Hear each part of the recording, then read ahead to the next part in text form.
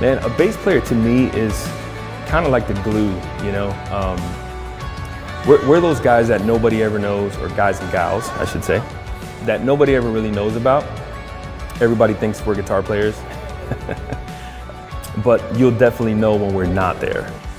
Bass came in because at the time my dad and I were musicians at the church.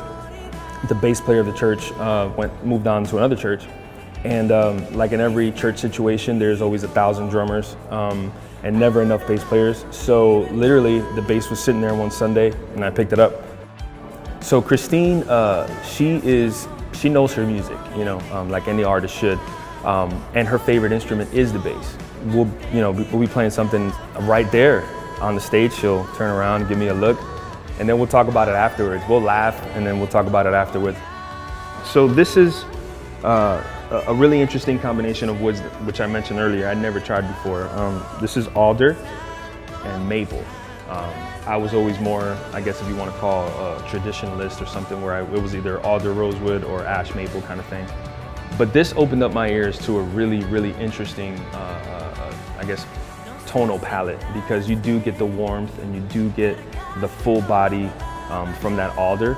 But you still get the articulation and the clarity and all that from the maple.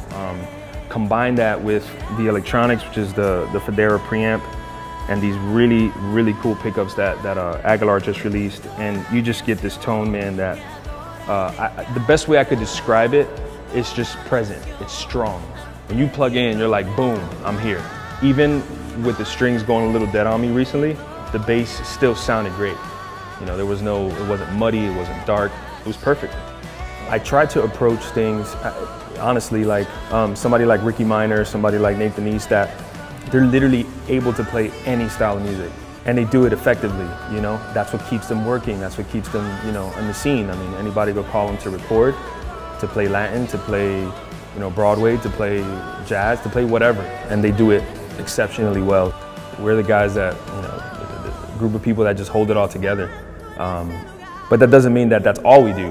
But I feel like, you know, that's kind of like our thing. Like, you know, we hold it down, we keep it together, we make it feel good.